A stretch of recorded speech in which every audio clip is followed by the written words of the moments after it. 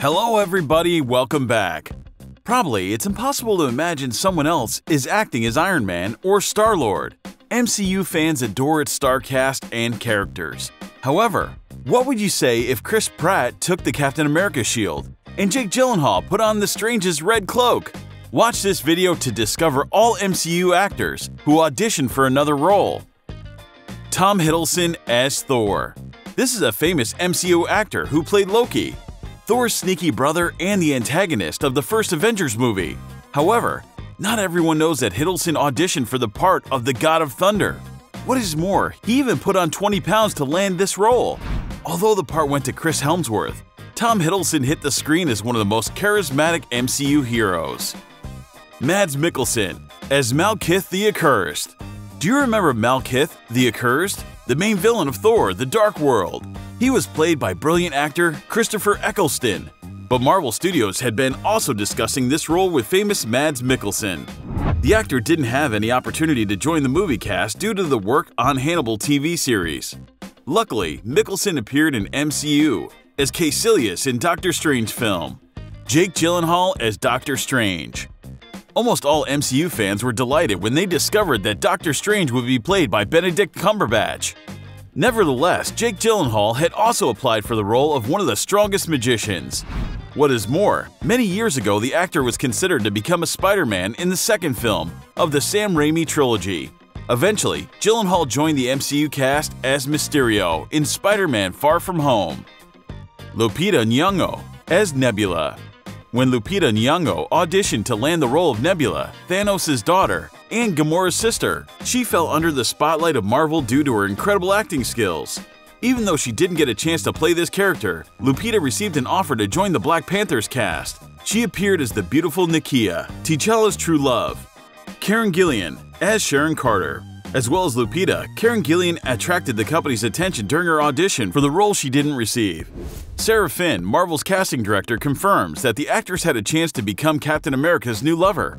However, Gillan didn't have enough time to act as Agent 13 due to her filming in Doctor Who. That's why the role went to Emily Van Camp, but later Karen Gillan was offered to act as Nebula. Sebastian Stan as Captain America. Like other actors from this video, Sebastian Stan was dreaming to get another role. He wanted to play not Bucky Barnes, but Steve Rogers in the first movie about Captain America. Fortunately, he was offered to play the Winter Soldier, and the actor definitely coped with this task. Besides, don't forget that Stan's dream may come true, because some fans are sure that Bucky will become new Captain America after the events of the Endgame. Chris Pratt as Captain America. It's so weird to imagine Chris Pratt as Captain America due to his brilliant acting as Star-Lord and the total difference between these two characters.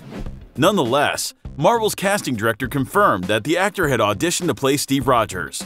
But when Evans accepted the captain's part, Sarah Finn recommended Chris Pratt to James Gunn. Thanks to it, the actor joined the Guardians of the Galaxy cast and became one of the funniest MCU characters. Lee Peace as Star-Lord. Ronan the Accuser is the antagonist that appeared in the first Guardians of the Galaxy movie. He was played by talented Lee Peace. Nonetheless, the actor was originally up for the role of Star-Lord. Moreover, he got acquainted with the story of this character and hoped fervently to get the role. But his plans failed and Peace was offered to play one of the most inconspicuous MCU villains. Zachary Levi as Star-Lord. Zachary Levi appeared in the MCU as Fandral when he replaced Josh Dallas in the Thor: Dark World. After it, he was up for the role of Peter Quill. The actor showed wonderful acting skills and amazed the casting director and James Gunn. That's why the filmmaker recommended Levi for the main role in Shazam. Chadwick Boseman as Drax. You won't believe, but Chadwick Boseman initially wanted to get the role of Drax, the Destroyer, in the Guardians of the Galaxy.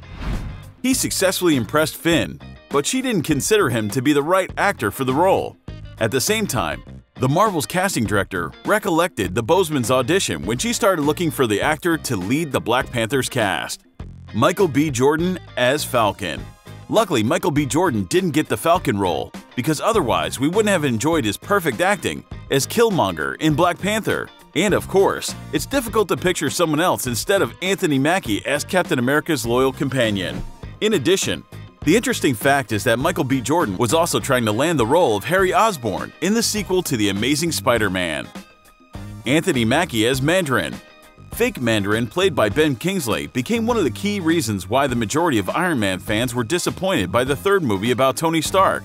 Probably, Anthony Mackie should be as happy as a clam because he also auditioned for this role, but didn't get it. Besides, due to his screen test, the actor met Joe Russo and Nate Moore, who offered him to act as Falcon in Captain America: Winter Soldier. Sam Rockwell as Iron Man. No doubt Robert Downey Jr. is the most popular actor among the MCU cast. However, things could be different if Sam Rockwell played a well-known genius, billionaire, playboy, and philanthropist. Initially, the film director Jon Favreau considered the actor for this role, but eventually changed his mind. Nonetheless, Rockwell appeared in the Iron Man franchise as Justin Hammer. Do you wish one of these interchanges really happened? Please share your thoughts with us.